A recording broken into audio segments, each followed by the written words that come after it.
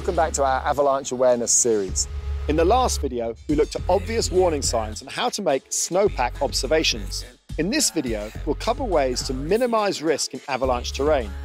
First of all, you need to be able to recognize this type of terrain, understand where the danger is coming from, and determine your position relative to the danger. Then you have to work out the safest way to move your group through that terrain.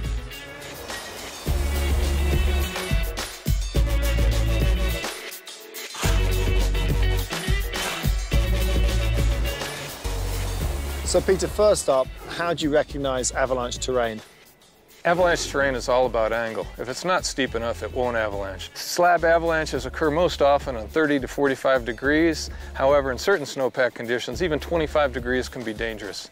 Being able to guess the angle is great. You can determine it off a map before you go. When you get there, you can eyeball it.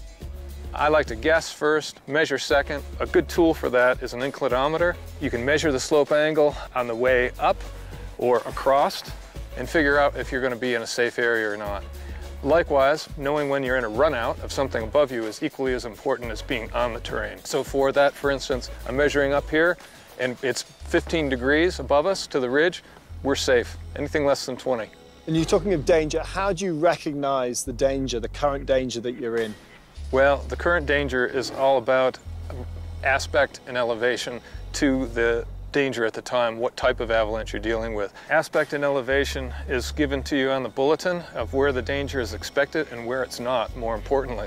And we want to position ourselves in a place of safety, but without the proper tools, it's hard to tell. So we can use an altimeter to figure out the elevation. We can use our compass to figure out the aspect.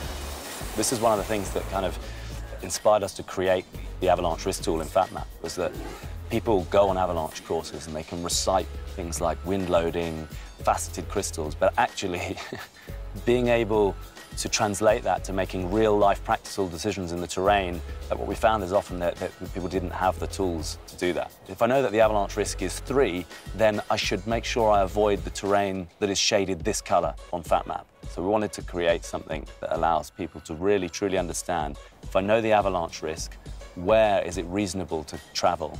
There's no guarantee of safety, but it does allow you to make better decisions.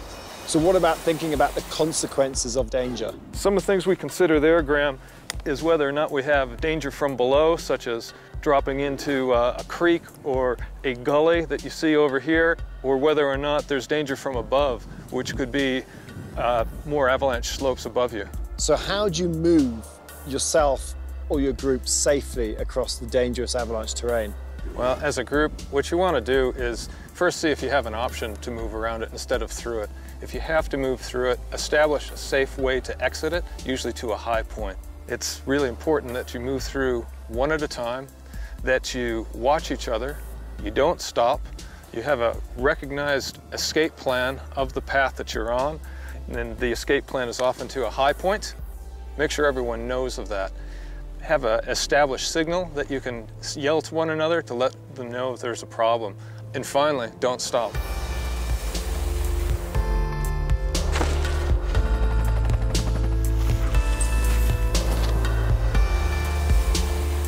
So Peter, how important are communications in keeping the group safe? Well, Graham, not only are they helpful for avalanche safety, I can tell you where avalanche terrain is, where it isn't, give you a safe line through it, and also find you the best skiing. Okay, see you down there.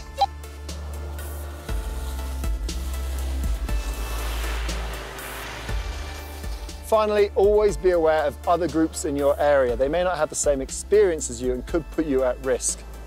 Avalanches do happen, although good education and planning can help avoid them. In the next video, we'll look at what happens if things go wrong.